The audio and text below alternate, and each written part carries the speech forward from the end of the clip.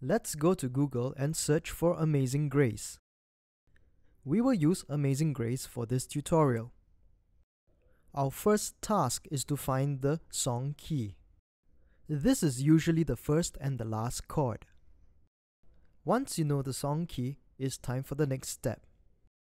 Find the column on the conversion chart that matches the song key. This chart can be downloaded from the Chordica forum. Now we're ready to do the switching. Find all the instances of a particular letter and switch it around with its corresponding number. If you see a chord without a M, major or minor indicator behind it, you will take it as a major. You can also safely ignore the numbers behind chords. I will show you now how to handle a slash chord.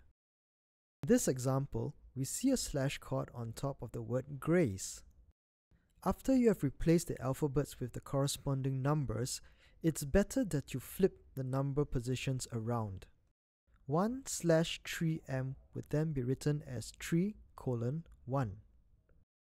We do this to avoid confusion. 3 is thus played on the left side of the chordica and 1 is played on the right. In the number sheet, we call this a split.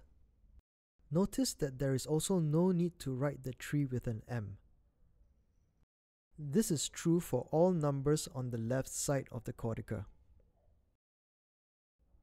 Let's take a final look at the end result. I hope that this has been helpful for you, and if you still have any problems, do feel free to write your questions at the Chordica forum.